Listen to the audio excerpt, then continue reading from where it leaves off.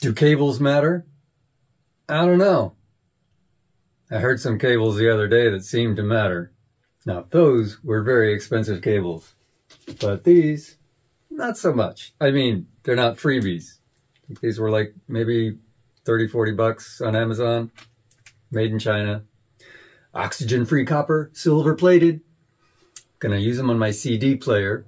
I mainly got them because they're short and they look cool. But, you know, maybe they sound better than the sort of like total freebie little cables, which I'll show you after I do the first test. Let's see, for listening here, we're gonna use my new Steven Wilson remix of Gentle Giant's Freehand, one of my favorite albums of all time. The copy that I had forever was a cutout, used cutout. And if you don't know about cutouts, well, those of you watching my channel totally know about cutouts because you're all old timers like me. Anyway, I had this old cutout used version that I bought back in, oh geez, early 80s. Yeah, early 80s, maybe even 1980. I was listening to it a little while back and I was like, you know, this is like your favorite album and you're still listening to this crackly ass, beat up, falling apart, inner sleeve and outer sleeve version of it. Come on, dude. If you're going to try the Steven Wilson remixes, this is where to start. So, got a CD, Freehand, Steven Wilson remix. We're going to try it on my Rotel CD player, and I think it'll sound really nice with the old cables, you know, because it's a nice CD player, my nice ADS speakers, my nice Beaver Valley tube amp, and my nice Adcom preamp. I think it's all going to sound good. Maybe the weak link there is the cables. So we'll try the old cables first, and then we'll go with the new cables, and I will see if I think I hear a difference that is appreciable and noteworthy at all, really. Do I notice any difference? That'll be interesting anyway.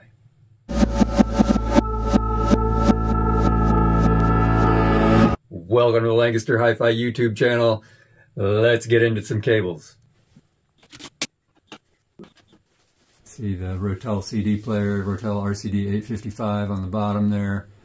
Adcom GTP 500 Mark II preamp / tuner. And my Beaver Valley tube amp on top there. And you can see my first set of sort of non-freebie cables attaching the preamp to the power amp up there. Again, those aren't very expensive cables either. Those were like $20-something. Just give you a bit wider view of the setup here. You can just see the speakers at the edges there. So there we've got the left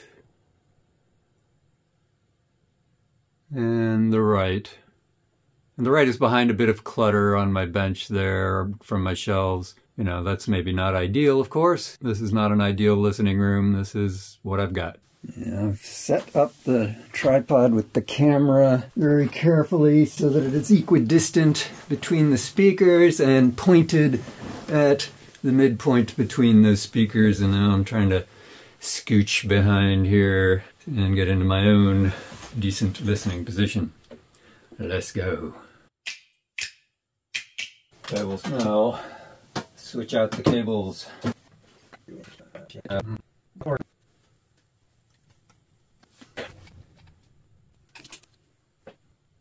So these have a locking mechanism. That is, you unscrew them just a bit and then cinch them down. It's kind of cool. Honestly, that's another reason I got these. It's because of that locking mechanism. Just tired of having the outside rings being slightly different sizes than others, so that the various cables that I've got fit sometimes loosely, sometimes super tightly. Alright, I'm going to try to reach over here, find cables in the back without being able to see what I'm doing. Always fun. Ow! Tubes are hot!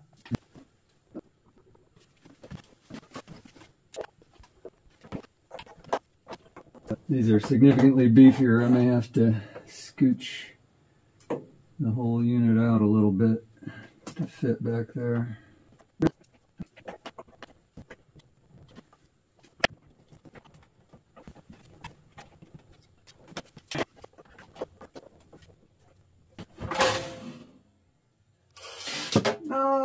Spider-Man.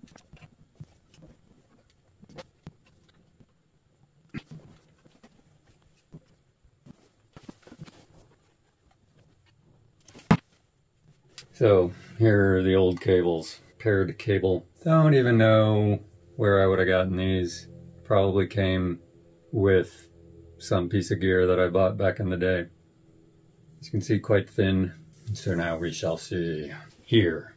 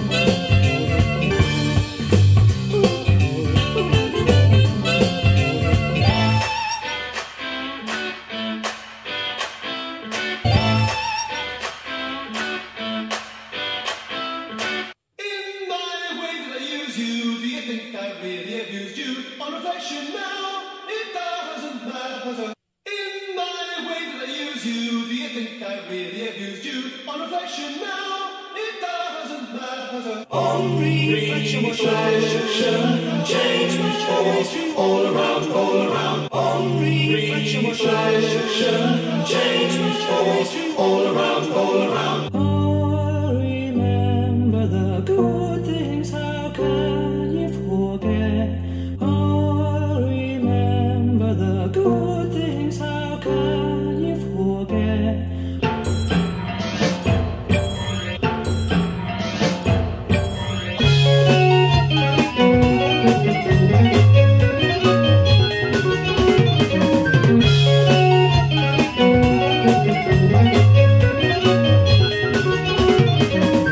So there's your comparison.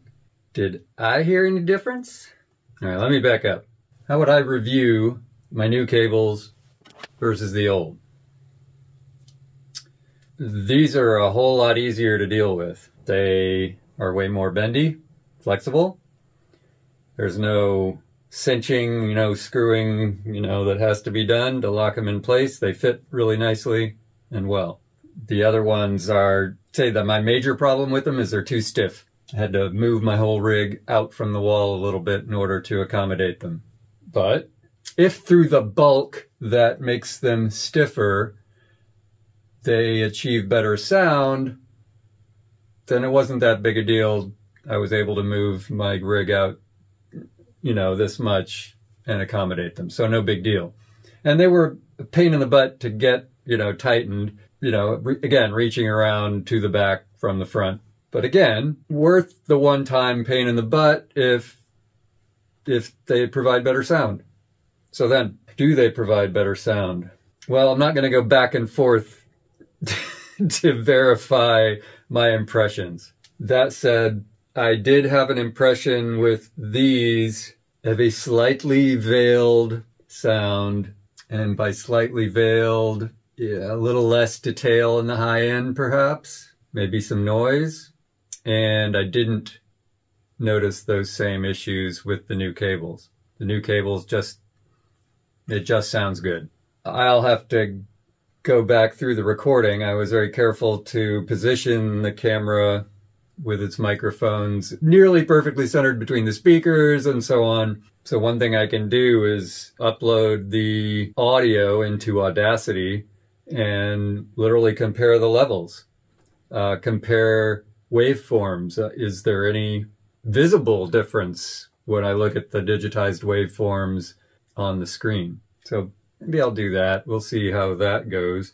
Hell, I think with Audacity, I might even be able to do Fourier analysis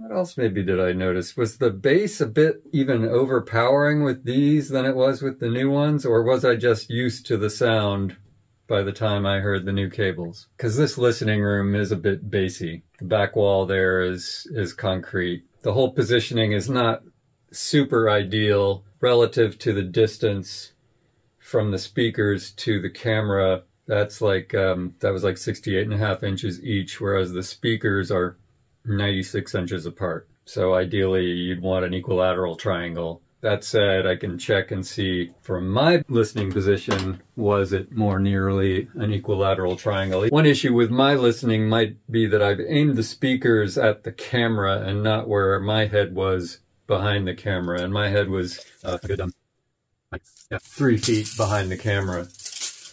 Let's see how that is.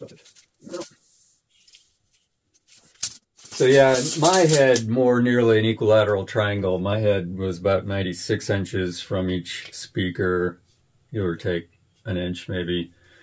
And the speakers are 96 inches apart. But I think I was catching a bit more bass heaviness because I didn't have the speakers towed to point right at my head. Always fun to get new stuff, try it out. You only get one chance, you know, in this kind of situation to do somewhat, well, to record a comparison. So that's kind of neat, kind of fun. And I just thought I'd invite you all along to do it with me.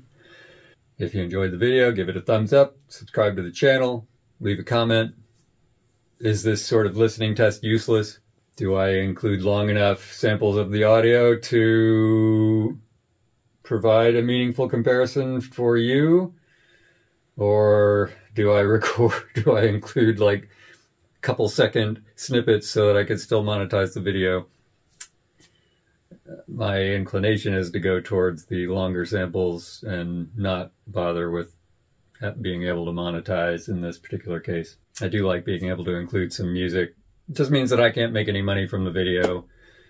I kind of doubt this video is going to get all that many views anyway. We'll see. Hope you enjoyed the video. Talk to you again soon.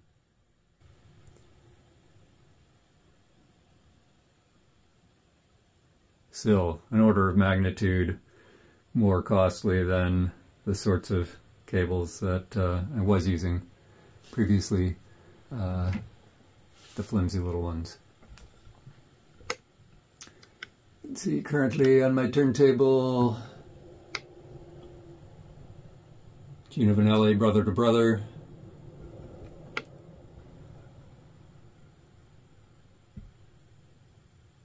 See there, tucked between the Xbox 360 and the CD player, is my new iFi Micro Phono 2 phono preamp. And that is courtesy of, Jeff, and I can't remember his last name, Jeff by way of Chris Haar. Thanks to both of you.